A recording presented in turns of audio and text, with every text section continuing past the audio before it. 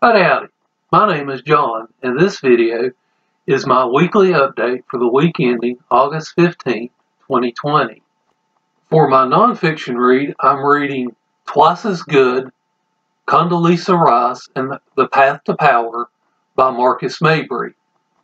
I'm a little over 200 pages into this. I'm almost done. Most of what's left is actually the footnotes.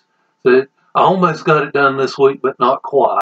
For my fiction read, I'm a little over 200 pages into The Shelters of Stone by Jean M. Auel. This is book 5 of the Earth Children series. There's about 800 pages total into this, so I'm only about a quarter of the way in.